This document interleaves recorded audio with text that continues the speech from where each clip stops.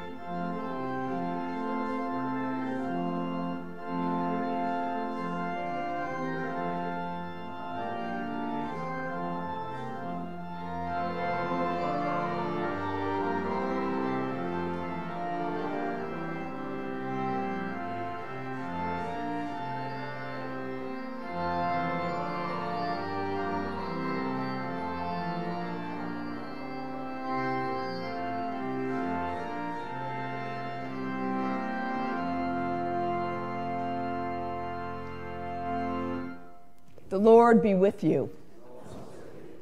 Let us pray. Eternal Father, you gave your incarnate Son the holy name of Jesus to be the sign of our salvation. Plant in every heart, we pray, the love of him who is the Savior of the world, our Lord Jesus Christ, who lives and reigns with you in the Holy Spirit, one God, in glory everlasting. Amen. Please be seated for the readings.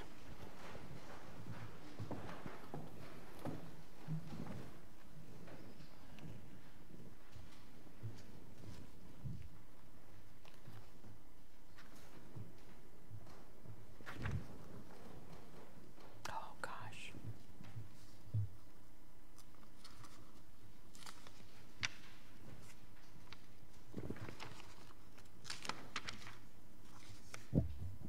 The first reading is from Numbers, chapter 6 to 22 to 27.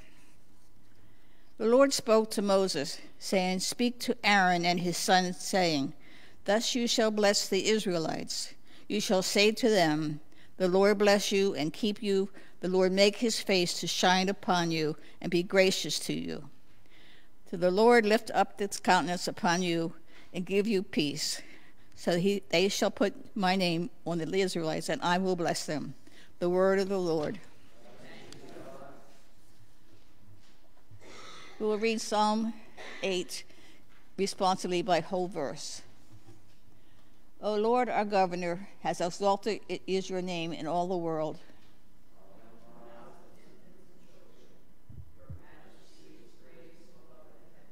You have set up a stronghold against your adversaries to quell the enemy and the avenger.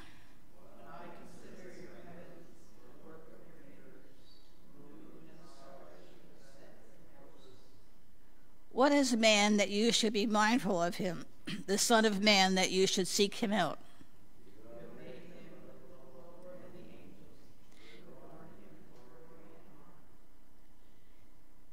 You give him majesty over the works of your hands. You put all things under his feet.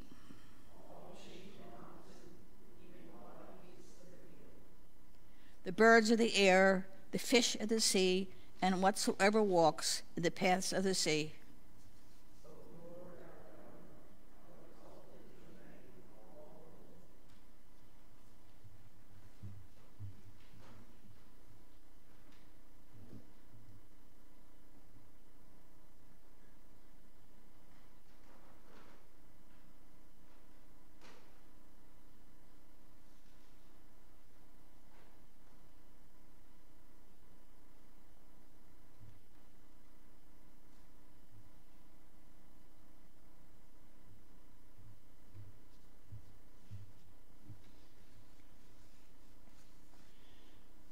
The second reading is from Galatians, verse 4:7. When the fullness of time had come, God sent his Son, born of a woman, born under the law, in order to redeem those who were under the law, so that we might receive adoption as children. And because you are children, God has sent the Spirit of his Son into our hearts, crying, Abba, Father. So you are no longer a slave, but a child. And if a child, then you are an heir through God. The word of the Lord. Thank you, God.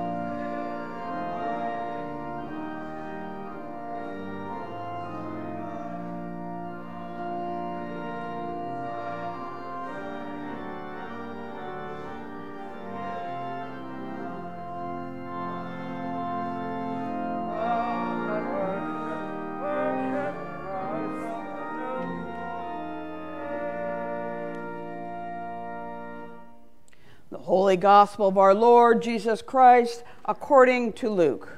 Glory to you, Lord Christ. When the angels had left them and gone into heaven, the shepherds said to one another, "Let us go now to Bethlehem and see this thing that has taken place, which the Lord has made known to us." So they went with haste and found Mary and Joseph and the child lying in the manger.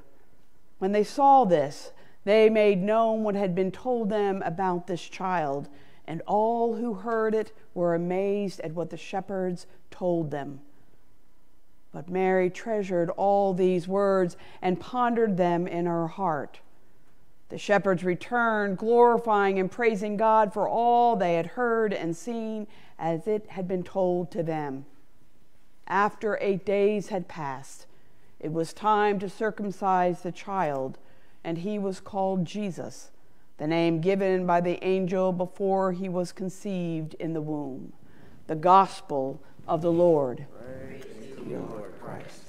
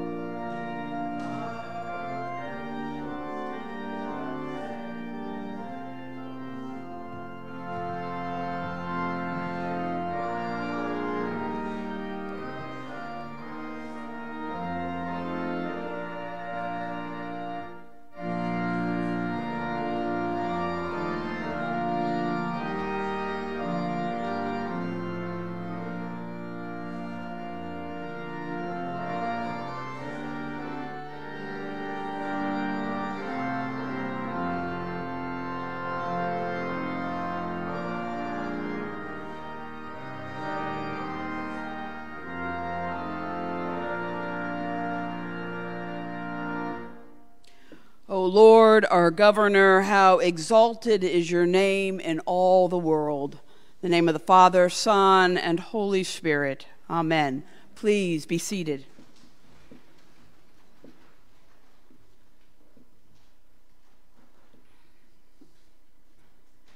A pastor once paid a visit to a family in his congregation that lived near the train tracks on the edge of town.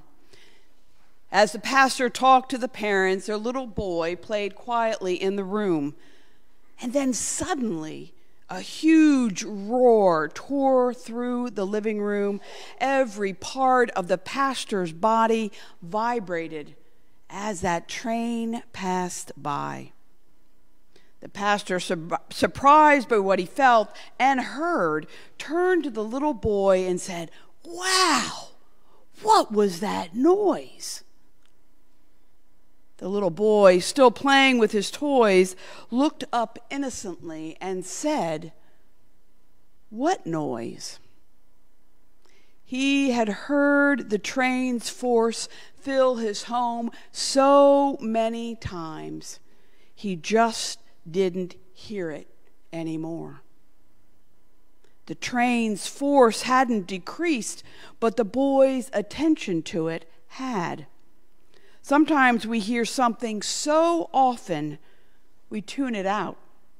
Sometimes the tuning out serves as a defense mechanism, a way to manage the intrusion into our otherwise safe and contained lives. Sometimes our ability to tune things out, look the other way, ignore the obvious, comes at a cost.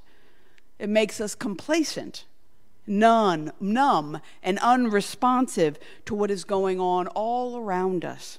I dare say the same can be said when we hear such a familiar story repeatedly, even a story that is the core of our Christian faith, the story of the birth of Jesus. Now, for those of us who consider ourselves faithful and abiding Christians, we may be surprised to hear this gospel reading after Christmas. Isn't this a story reserved for Christmas Eve or Christmas morning? As we stand at the beginning of a new year, why are we looking backward and not forward? I would say we are looking back, except for the one very important verse, verse 21. After 8 days had passed, it was time to circumcise the child, and he was called Jesus, the name given by the angel before he was conceived in the womb. This one verse propels us forward and is the reason today is called the Holy Name. It refers to the naming of Mary and Joseph's baby, the name Jesus that was given to him not by his parents, not because of tradition, but by God's messenger Gabriel, who came to Mary before Jesus was conceived. In other words, this is a special day that wasn't just a Jewish naming ceremony. It ushered in a new era and fulfilled God's promise to the Israelites and ultimately to the world, a promise carried out by some unsuspecting people. You know, I continue to be amazed by what is revealed in Scripture.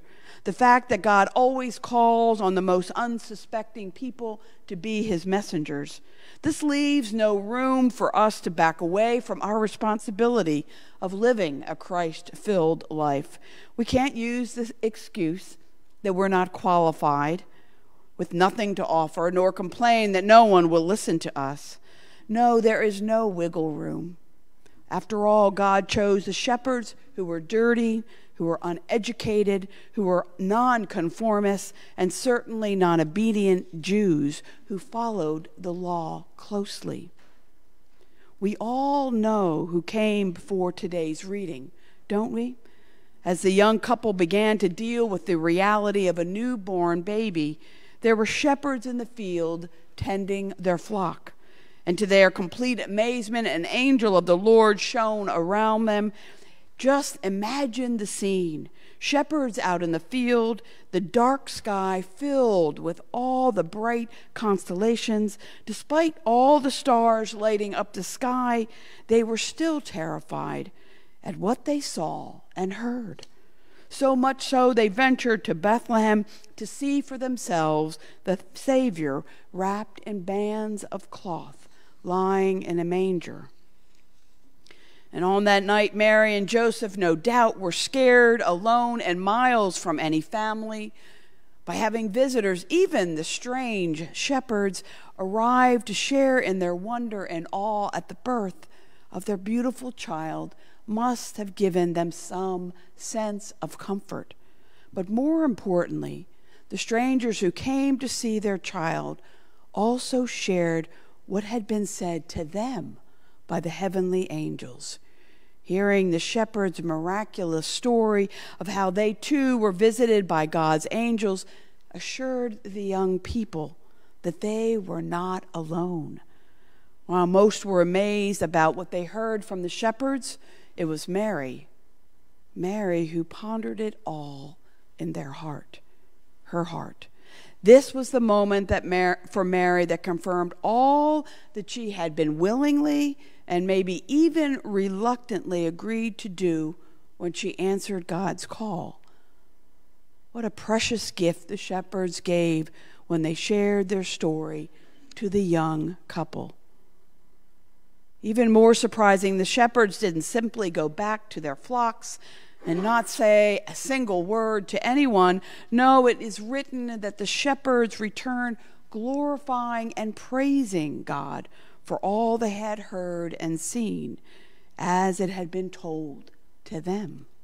These shepherds were the first messengers for Jesus, not the disciples, not Jesus' family, but the unsuspecting shepherds who couldn't keep the miraculous story silent. But then we have this pivotal verse refocusing us back onto Jesus as his parents remained obedient to Jewish law. Their baby was circumcised and named 8 days after his birth. This one verse was the culmination of everything that was told in the first 2 chapters of Luke. This was the moment where all that was said and promised was fulfilled when Jesus was named, not by his parents, but by what Gabriel had instructed Mary and Joseph to do. Mary and Joseph took the crucial step of faithful obedience by giving him the name given to him by God. All that happened up until then led to this precious moment of Jesus' naming.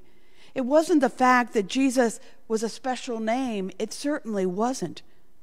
What was significant was Mary's obedience, not only to Jewish law, but more importantly, to God. She demonstrated her trust in what was told to her, that she was carrying the Christ child, who was a gift from God to those who lived in the cold and dark world.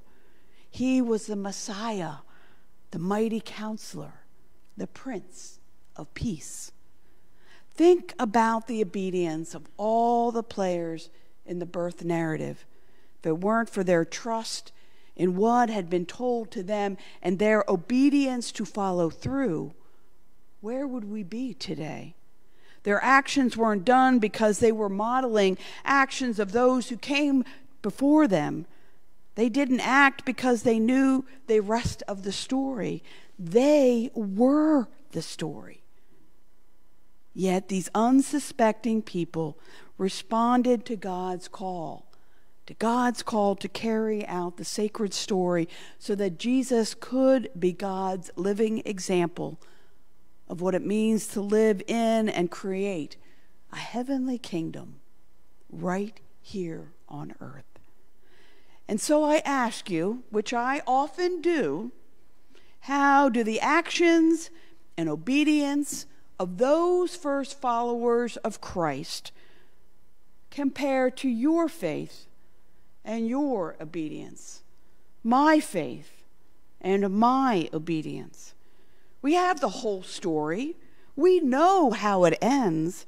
We know about Jesus' ministry, his death, his resurrection, his ascension, and all the background knowledge. How do we fare in comparison to those who came before us? Do our actions equal their full faith and trust in God? Or are we weak examples of their devotion and expression of duty towards Jesus?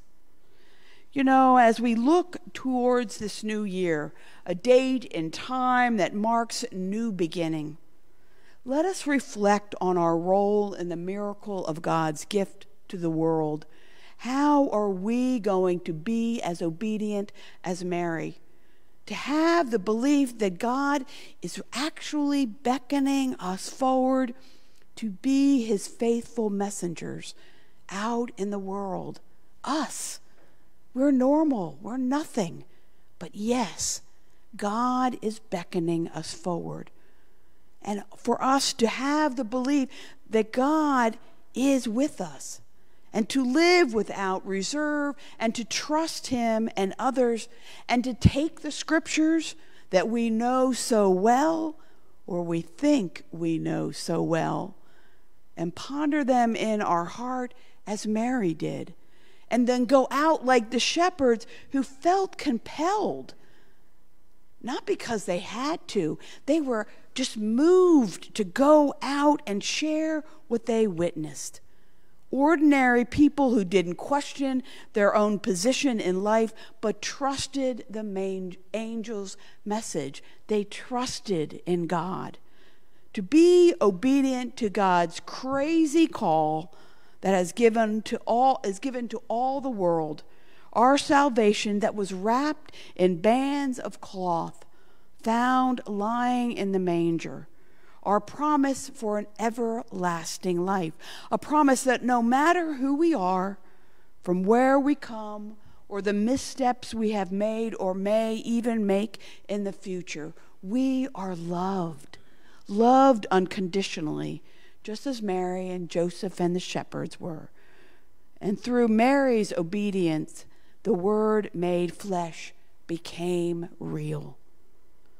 Let us not tune out this sacred message as the boy was able to do when the train vibrated through his home. Instead, let us share our faith with others, even if we think we don't have the right words or believe we are as capable as Mary. Let us not break the long succession of obedient followers who brought forward God's promise of love, hope, mercy, and justice. Because if we do, what will become of the world? As we gather as a faith community, may we be strengthened by one another. May our obedience here in the moment carry the sacred message to new ears and hearts. And in doing so, may we believe the blessing promised to the Israelites, Mary and all who came before us. May we believe it is our blessing too that will take us into the new year. The blessing we heard in the book of Numbers. May the Lord bless you and keep you. May the Lord make his face to shine upon you and be gracious to you. And may the Lord lift up his countenance upon you and give you peace. Happy New Year. Amen.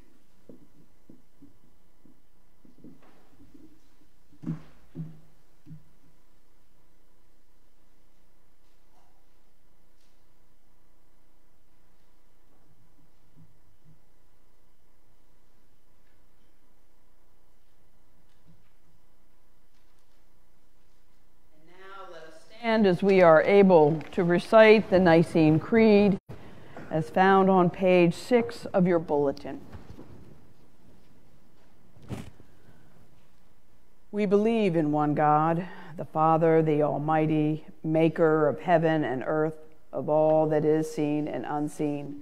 We believe in one Lord, Jesus Christ, the only Son of God, eternally begotten of the Father, God from God, light from light, true God from true God, begotten, not made, of one being with the Father.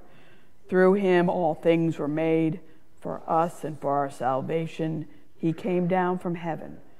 By the power of the Holy Spirit, he became incarnate from the Virgin Mary and was made man. For our sake, he was crucified under Pontius Pilate. He suffered death and was buried. On the third day, he rose again in accordance with the Scriptures. He ascended into heaven and is seated at the right hand of the Father. He will come again in glory to judge the living and the dead, and his kingdom will have no end. We believe in the Holy Spirit, the Lord, the giver of life, who proceeds from the Father and the Son. With the Father and the Son, he is worshiped and glorified. He has spoken through the prophets. We believe in one holy Catholic and Apostolic Church.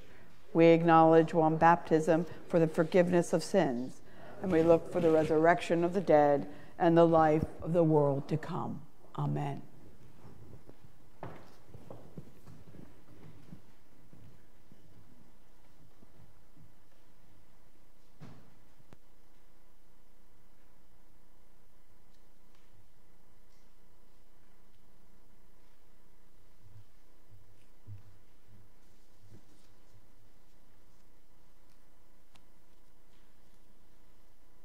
The prayers of the people.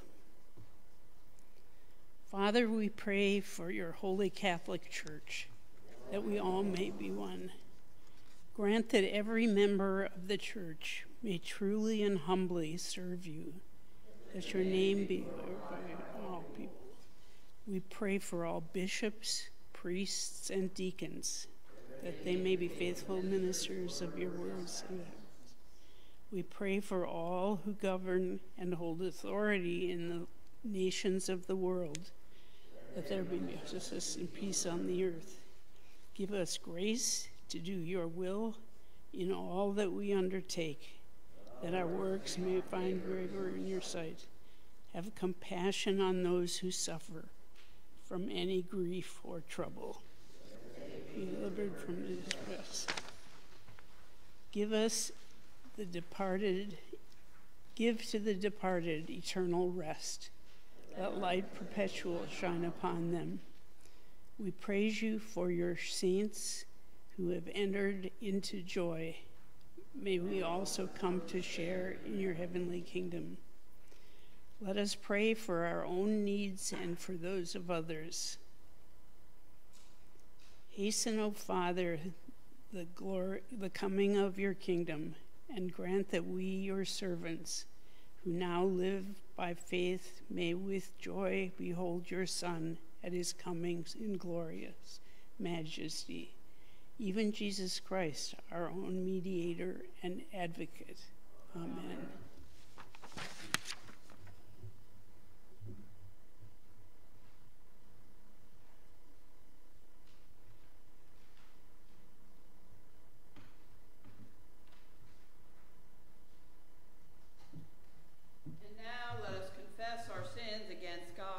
Neighbor. Most merciful God, we confess that we have sinned against you in thought, word, and deed, by what we have done and by what we have left undone. We have not loved you with our whole heart. We have not loved our neighbors as ourselves. We are truly sorry, and we humbly repent. For the sake of your Son, Jesus Christ, have mercy on us and forgive us, that we may delight in your will and walk in your ways to the glory of your name. Amen. Almighty God, have mercy on you, forgive you all your sins through our Lord Jesus Christ. Strengthen him in all goodness, and by the power of the Holy Spirit, keep you in eternal life. Amen. My sisters and brothers, the peace of the Lord be always with you. Let us greet one another in peace, as well as our friends visiting on Facebook Live.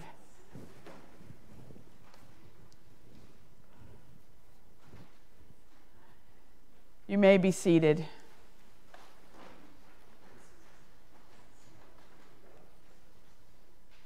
good to have everyone here. I know one person slept through my entire sermon, and that is Cody, the dog, who is our wonderful follower and passionate, calm presence here. And I'm glad that I calmed him enough so he could sleep. Sorry, Cody. And now, my sisters and brothers, let us walk in love as Christ loved us and gave himself for us, an offering and a sacrifice to God.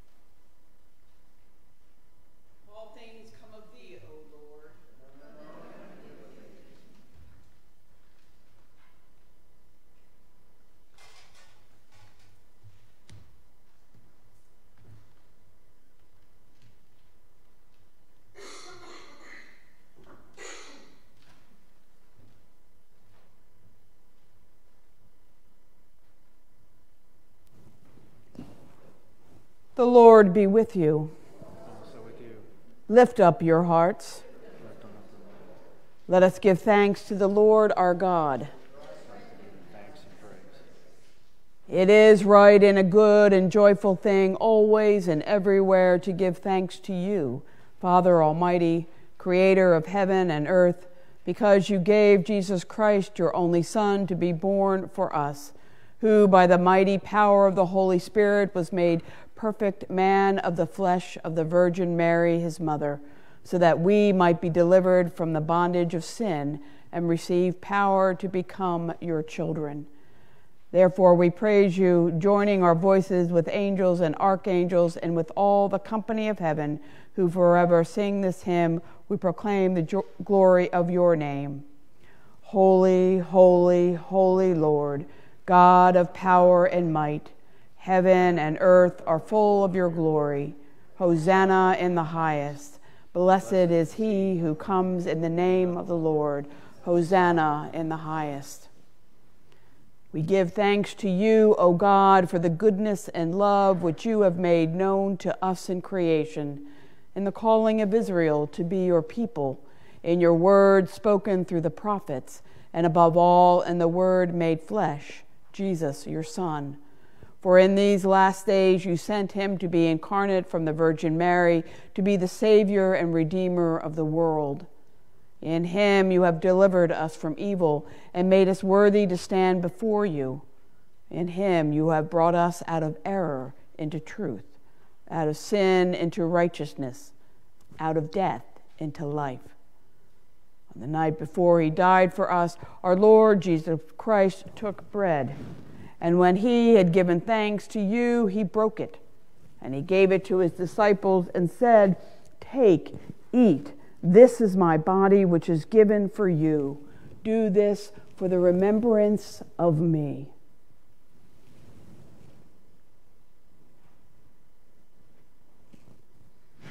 After supper, he took the cup of wine, and when he had given thanks, he gave it to them and said, "Drink this, all of you. This is my blood of the new covenant, which is shed for you and for many for the forgiveness of sins. Whenever you drink it, do this for the remembrance of me."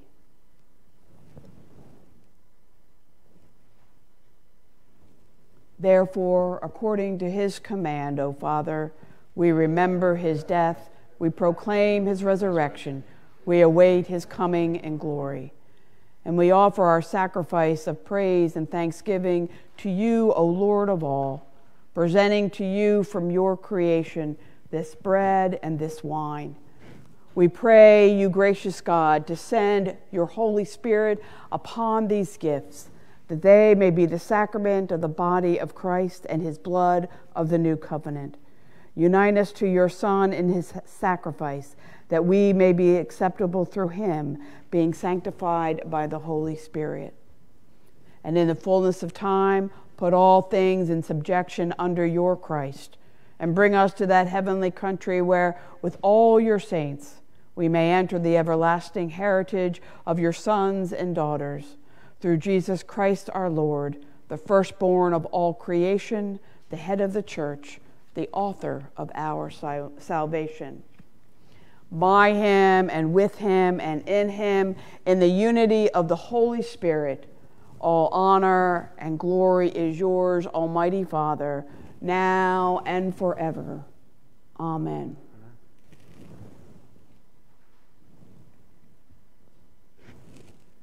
And now, as our Savior Christ has taught us, we are bold to pray. Our Father, who art in heaven, hallowed be thy name. Thy kingdom come, thy will be done, on earth as it is in heaven. Give us this day our daily bread, and forgive us our trespasses, as we forgive those who trespass against us. And lead us not into temptation, but deliver us from evil. For thine is the kingdom, and the power, and the glory, forever and ever. Amen. Alleluia. Christ, our Passover, is sacrificed for us. Therefore, let us keep the feast. Hallelujah.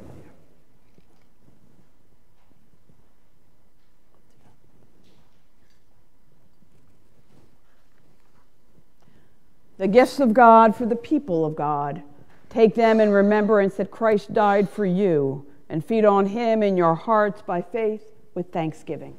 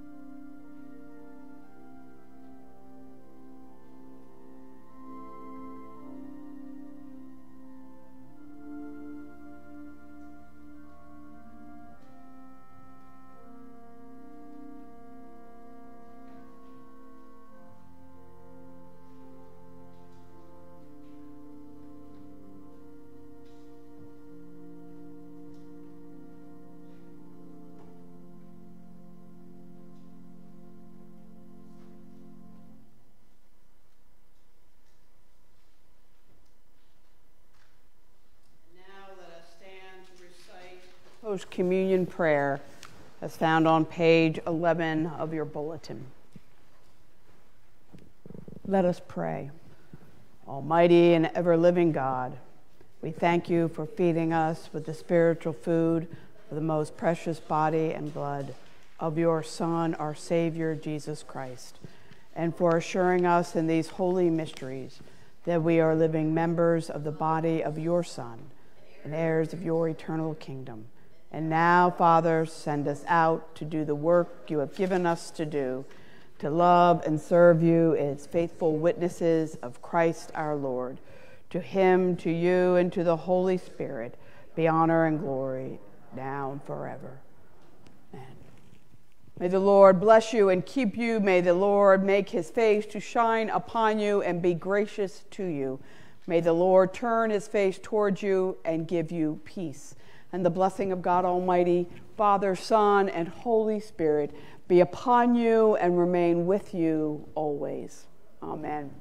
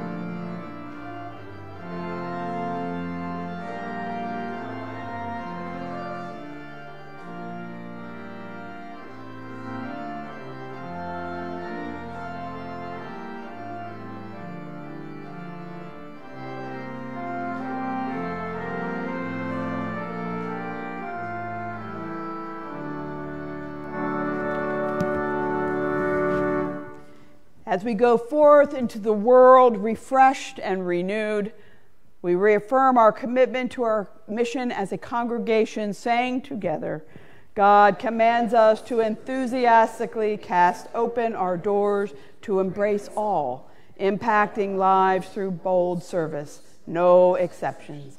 Alleluia, alleluia, let us go forth to love and serve the Lord.